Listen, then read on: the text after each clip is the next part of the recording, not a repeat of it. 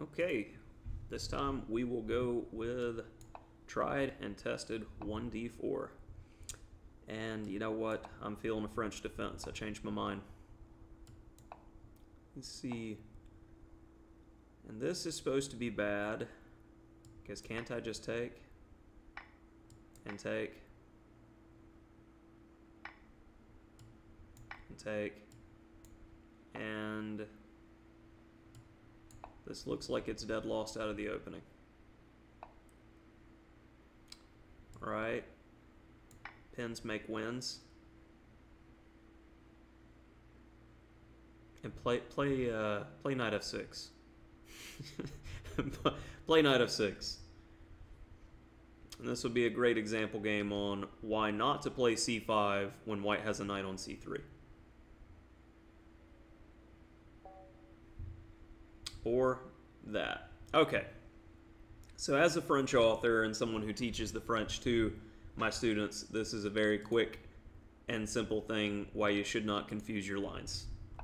Alrighty.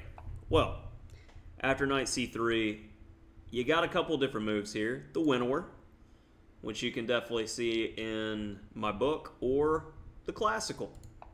And we even cover, in Master of the French Defense, the Rubinstein variation.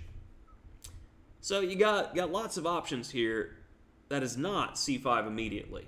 c5 immediately, on the other hand, can be played against knight d2.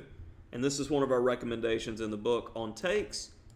We look at the queen takes lines, but you can't mess this up when you're playing black, because if c5 and you try to play move 3 c5 against everything, you can get wrecked out of the opening here.